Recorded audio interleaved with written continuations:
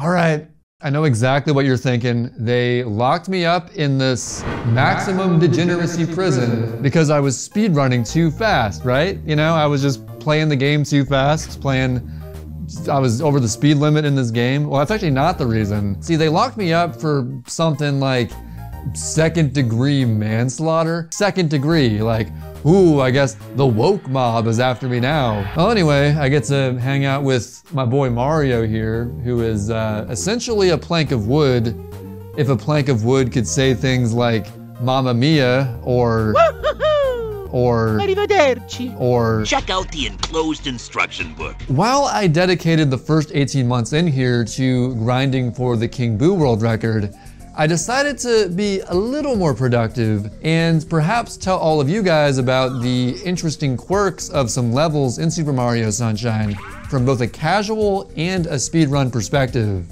You know, the naysayers like to go on about their pachinkos and their lily pads and their watermelons, and I may get to those someday, but I wanted to start with a level that is almost as overlooked as pausing, but perhaps more interesting.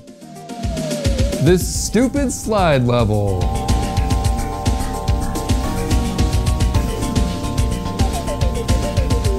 Yeah, the average person who's played this game has probably spent no more than 30 seconds here, and yet, within speedrunning circles, this level has led to some surprisingly profound discussion and even raised some concerns as far as timing methods go. So, let's talk about that.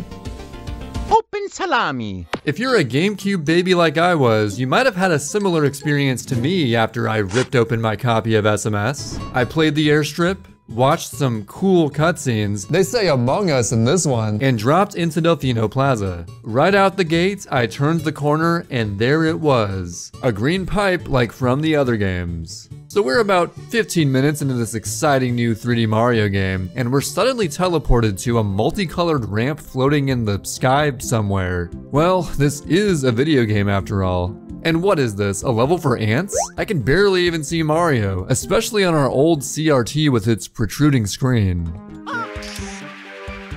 Okay, I'm not really sure how I'm gonna dodge all this stuff. I'm just gonna jump for it. Now I'm falling with style, I guess. And I'm falling. And I'm falling. And I'm falling.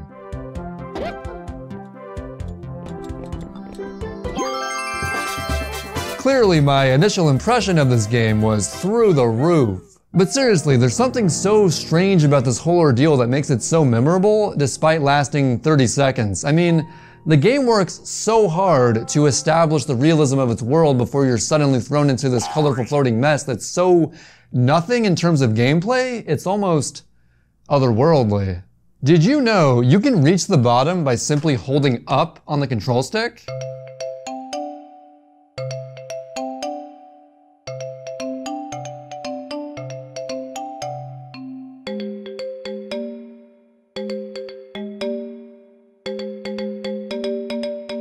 Seriously. The beach pipe, as it's called, is in a peculiar position in the world of Sunshine speedrunning. I don't mean to brag, but I've got the world record on this level. Arguably. Technically. Look, there's a bunch of stuff I gotta explain. For the past few years, the Mario Sunshine speedrun community has been using the ShineGit in-game timer code as its official measurement for individual level speedruns on the massive IL leaderboard spreadsheet. It's called the ShineGit timer because the timer ends not when you touch the shine, but when you initiate the cutscene that says ShineGit, or Shine, or Splendido, or whatever. Currently, my immaculate beach pipe world record sits at 15.59 seconds. Alright, I'll come clean, because clean is better than dirty. My WR is merely a TWR, or tied world record. Yep, it turns out that our good friend Ouija also has this record. And Fetch. And Inkstar. And Slime. And what the hell? Over 20 people have this time.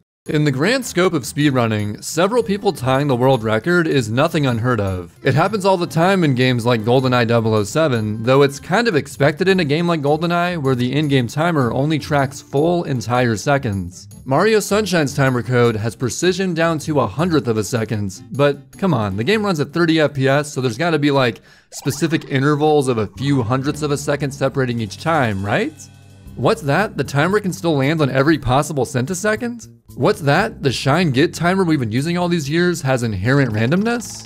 Oh, and you may have noticed that all those times have a silver background, but silver usually means second place. Correct you are, because a few months ago, a player named Hansel Panda got the first and only recorded 15.58, knocking out a 25-way tied world record in the process. Any run that results in these times has the exact same frame counts, but where they differ is in the pep frames.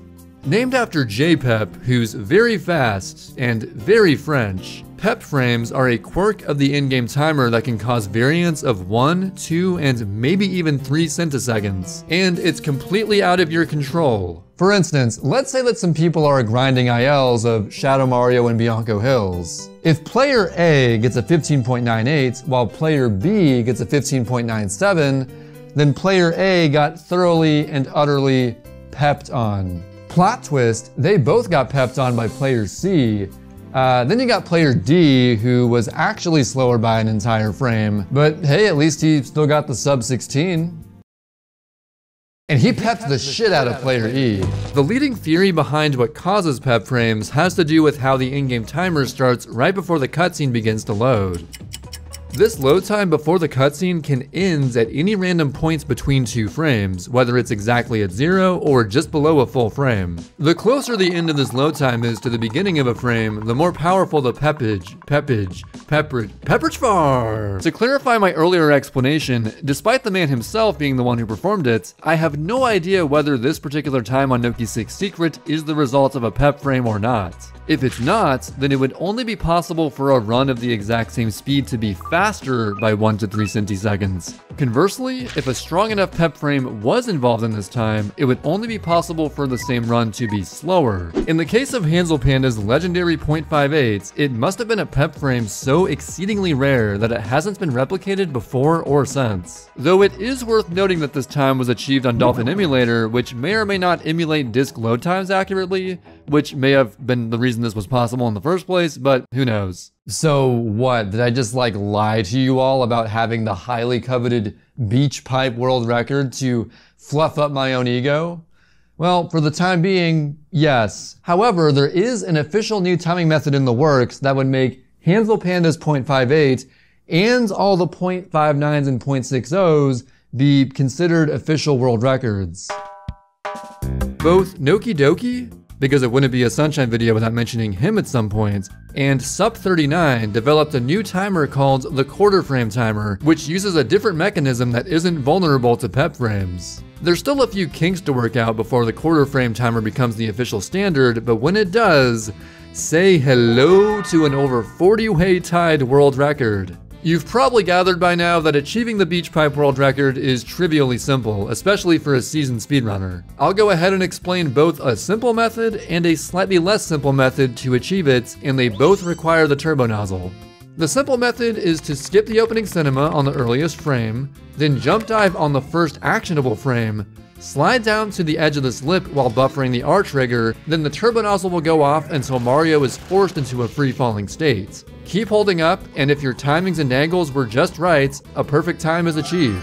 Then there's the complicated method seen in Ouija's personal best, by which he jumps into a down-angled Y-cam mid-air turbo nozzle. By jumping rather than sliding off, you're able to keep the turbo going without Mario entering his falling animation. The main idea behind this down-angled turbo nozzle is that it increases Mario's falling speed from 75 to a blistering 75.1. Factoring in the initial jump setup, this strat comes out to the exact same time as the simple method, so you should probably just use the simple method unless you want to be fancy or something, I don't know. Beach Pipe is one of the only maxed out levels in the game, along with a few of the Shadow Marios and the Bianco 3 Secret Stage, which are likely impossible to improve beyond their current records. That being said, let me tell you about the time that the beach pipe record was once a 15.57. This record was set back in July 2020 by the Absolute's Chad, Modest Tomato. So how did he do it? He was playing on an emulated PAL version of the game. NTSC can only run at 60 Hz, but the PAL version has a 50 Hz setting which runs at 25 frames per second. Normally you can choose this setting before the opening cutscene plays, but Modest Tomato is using a practice code that takes you directly to the title screen. Consequently, he was never presented with the option to choose 60 Hz and was blissfully unaware that he was using a lower frame rate. Alright, big whoop, he's playing a slightly choppier version of Sunshine. What's the big deal? Well, with a lower frame rate, the game spends more time rendering each individual frame. If the level ends before the last frame is rendered, then time can be saved over 30 FPS, though this can go both ways and end up losing time in some cases. For this reason, 50 Hz mode is no longer allowed on the IL spreadsheet. Let's finally address the elephants in the room, this hidden ledge below the stage. Nobody in their right mind would ever fall into this hole because they'd simply slide off the lip and keep falling forward. You have to really intentionally try to go here, whether with a ground pound through the hole or around the side.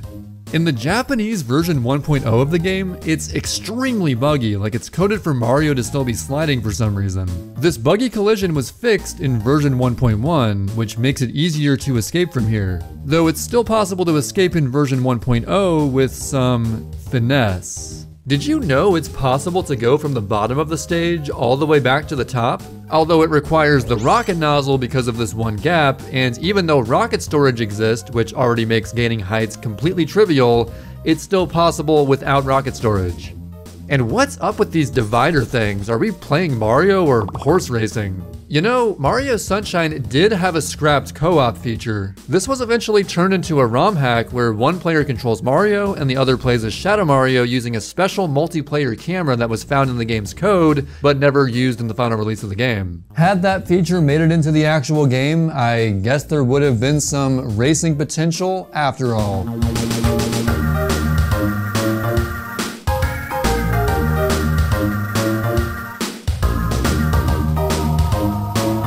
Well, I hope you enjoyed the video. I plan to make more of these videos in the future about specific Mario Sunshine levels, so let me know which level you'd like me to talk about next. Peace.